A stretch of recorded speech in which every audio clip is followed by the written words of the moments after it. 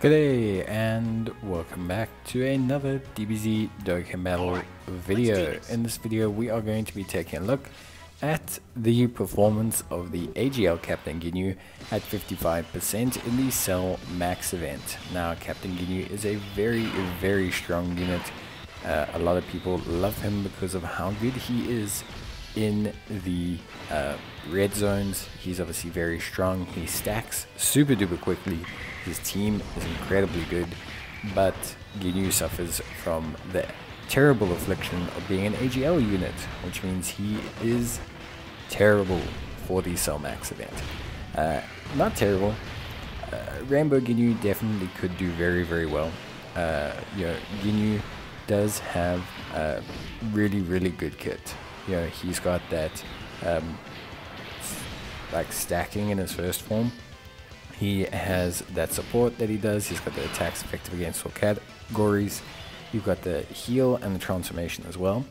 The big issue with Ginyu is, so a lot of the times, even in red zone, he stacks fast enough that he can get really high defense, and then when you transform, you end up having a unit that's got 800k defense and will fire multiple super attacks and eventually get 50% evasion. The bigger issue here in Cell Max event is that he doesn't necessarily have the time to truly build up that much. The first two phases, as people know, with the Cell Max event are notoriously fast. They're notoriously quick. They're notoriously, super short, and they're not even comparably difficult to the other, I want to say the other, like, stage, the final stage. It's definitely much harder. So the problem is in theory, you really want to try him out and you really want to see how good he is. The problem is ultimately at the end of the day, he's just really not that great in this event. He does tend to struggle a little bit with the event because of his type disadvantage. Like, you're going to see, no matter how well we let him stack, he will suffer. And even if you transform him, transforming him is actually going to reduce his defense, and he doesn't have base evasion until he fires at least one super attack, which means generally you want to always keep him in the second slot on the Cell Max event. The problem is there's very few units that can first slot tank in the Cell Max event. One of them is a Gildo and Raccoon. Now I'm not going to put Gildo and Raccoon in the first slot just because I want to see Captain Ginyu take some damage. But generally speaking, his team is actually still pretty good for the Cell Max event. You will require some luck though. You're going to need probably a Rainbow Captain Ginyu or a Captain Ginyu with dupes.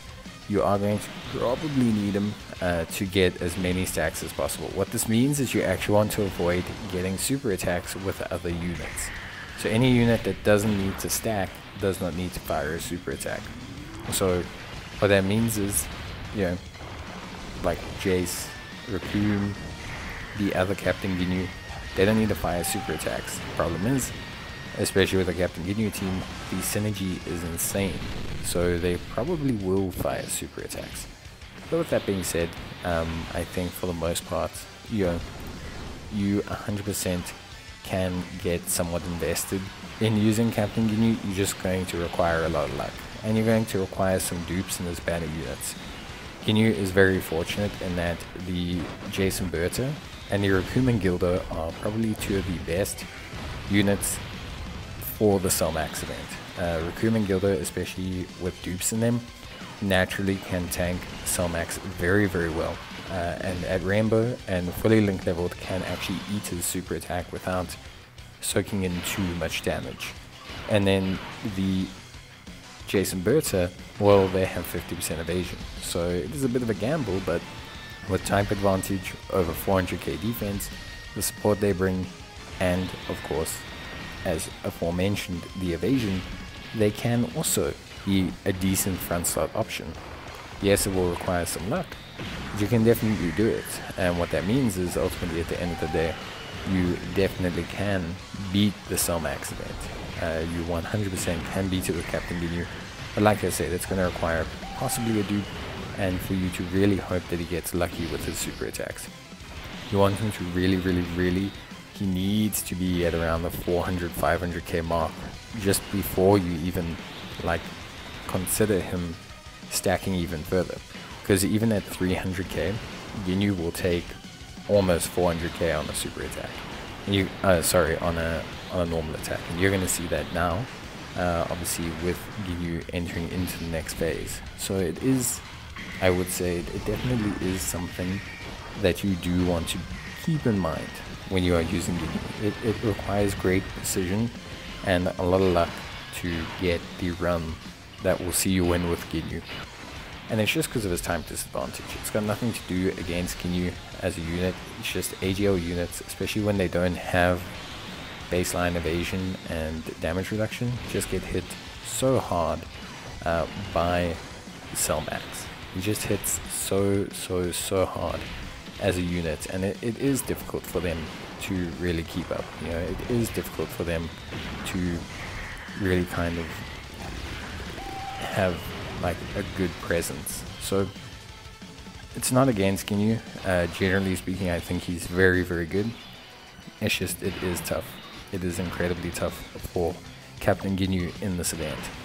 But it's always interesting to see how he does, especially at 55%. I think it's a good review. Mine is at level 10 links as well, so that's kind of like as good as it gets, at least in general. So yeah, but we're gonna see how well he does here. He's got a lot of support on the rotation, and you can see 309k.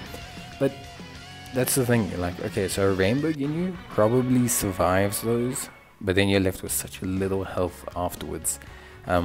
Now, if he can sit in the second slot and get some super attacks off, he will stack very quickly. So you could easily knock that down quite a bit. But overall, yeah, you can do it. But yeah, it's tough. That's it from me. Bye.